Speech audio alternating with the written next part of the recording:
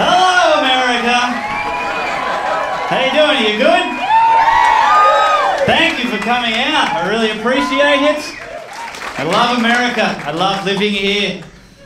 I've lived here for 5 years now. And you're good people, okay? I think you need to hear that right now. You're good people. You're going to get through this. It's going to be okay.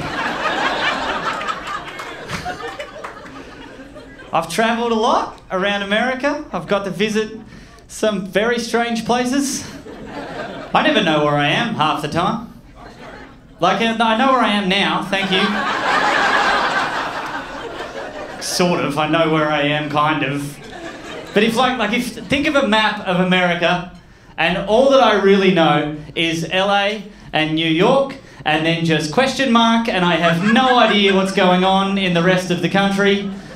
There's like 38 states crammed up near New York, and I'm meant to remember all of them. Nah, I don't think so. And I get it, like it's cold up there, I get that.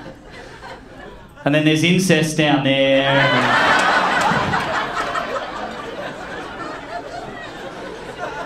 And then old people go to die down there, and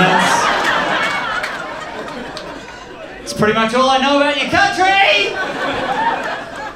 My favourite time to live in America is Christmas, because that's when people come up to me and they go, "Oh, do you celebrate Christmas in Australia?"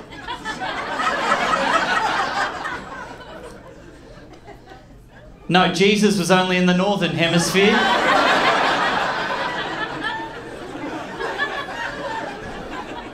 Yeah, Christ only died for the sins of those whose toilets flush around that way, so... Are you going home for Thanksgiving? I get that a lot. Yeah. I'm going back to Australia, where my Australian family get together around our Australian dinner table, and we thank God America was discovered. Why would we do that?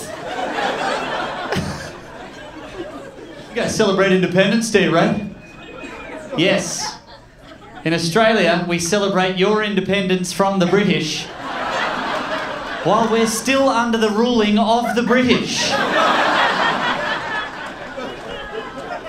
Why would we do that? Because we love you, America, that's why. I watched Independence Day the other day. The old movie, the Will Smith one. Not the new one, not that crap one. The old Will Smith one. That's a good movie. I like it. Think of the premise of that movie just for a second, though. Do you think America's the only country that's going to do something if aliens attack Earth? That's the whole premise of that movie. Every other country are just idiots and have no idea what they're doing.